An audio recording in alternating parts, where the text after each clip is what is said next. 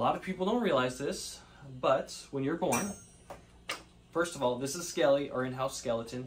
It's going to be explaining or helping to showcase all the things that I'm talking about today.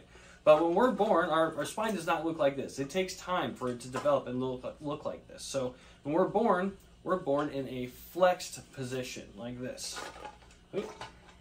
Everything, even the lumbar spine, is flexed forward. So we usually just have two primary curvatures. Now that is our primary, our kyphotic, or our flexion curvature here in our thoracic spine, and then our kyphotic curvature in our sacrum here, which this bone, it's naturally shaped in that flexion. And now you might be wondering, oh hey, these are positions that people say that I'm in all the time, that flex position. Well, this is the way our body is naturally resting in the womb, that flexion, and then we develop this secondary lordotic curvatures in our cervical spine and in our lumbar spine when we start to stand up. So the reason why this is important is because those aren't there when we're born. We just have these flexion curvatures.